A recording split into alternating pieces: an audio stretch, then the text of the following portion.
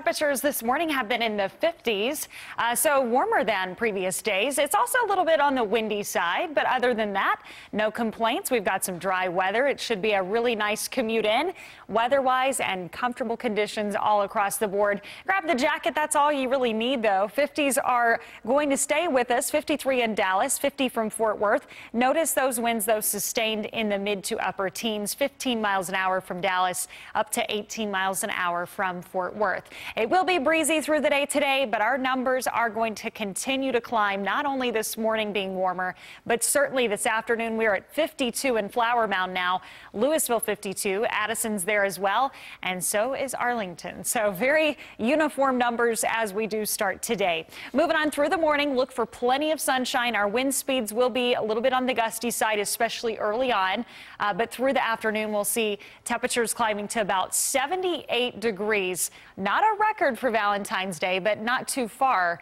Record for today in the low 80s. As we go on through the rest of today, again, expect a whole lot of sunshine, breezy conditions, warm weather, and then moving on into tonight, those mild temperatures will stay with us. Now, we are already talking about temperature changes. Some cooler air will move in for the weekend.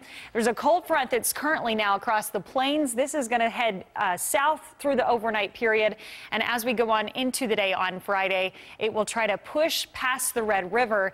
Still a big question mark on how fast it is going to move south, but right now I have it staying just above the Metroplex into the afternoon, which should spell out a pretty warm day for all of us across North Texas. Today certainly can be classified as warm, 78 degrees for any of those holiday plans, and as we go on into the weekend, temperatures will turn a bit cooler by Friday. Certainly you'll notice it, though, Saturday, Sunday, highs in the 50s, and then the biggest chill in our forecast, guys, comes around by Monday.